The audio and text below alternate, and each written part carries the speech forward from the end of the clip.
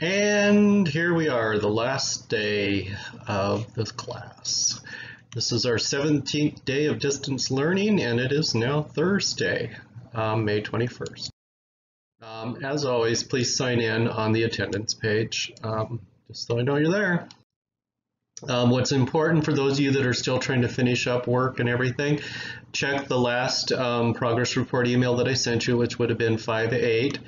To see what missing projects and the missing PFA, if you still have it, that needs to be completed. The big thing is, of course, the due date of the 22nd, and it will be 3 p.m. is when the last time that I will take any work from you. After 3 o'clock on the 22nd, which is that Friday, no more work will be accepted. Your grade will be posted in PowerSchool as to what it is. More than likely, I won't get it done until the 29th because next week I'll be in a lot of different meetings, and 29th is our day to do grading and enter grades into PowerSchool. So that's when you can check if I haven't put it in earlier, but no guarantees. The 29th is the due date for grade.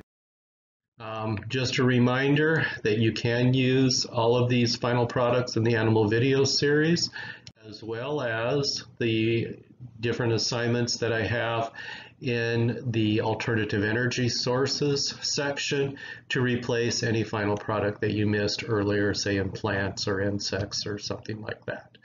Many people have taken advantage of those replacement projects to increase their grade. Some of you have yet to do so. Final thing, device check-ins. Seniors should have already turned in their devices. Juniors, you'll be turning in your device on the 22nd at the times of 9 to noon. Watch for information that the district will be sending you. It'll probably come from Mr. Wolstenhume or an administrator from the school as to the specifics of how you will be bringing back your devices and or picking up anything that you left at school.